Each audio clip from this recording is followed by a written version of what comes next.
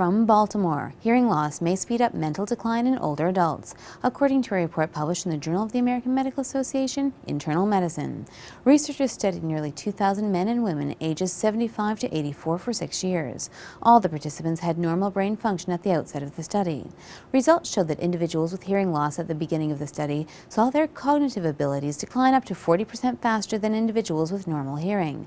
Those with hearing loss developed significant cognitive impairment, an average of 3.2 years sooner than those with normal hearing. Overall, what we found is that people with hearing loss compared to those without hearing loss had about a 30 to 40% faster rate of decline on thinking and memory skills over the 6-year period. So the big thing is going forward, I would argue that for public health for the next 30 to 40 years, there's probably no more pressing problem than increasing rates of dementia as well as cognitive decline. And a lot of this has come just because people are increasingly living longer, and because as you live longer, you're more likely to be susceptible to cognitive decline, dementia. So that being said, identifying any factors that could be linked with dementia and cognitive decline, and in particular any factors that could potentially be modifiable, meaning you treat them and possibly have an effect on cognitive decline and dementia, are hugely important.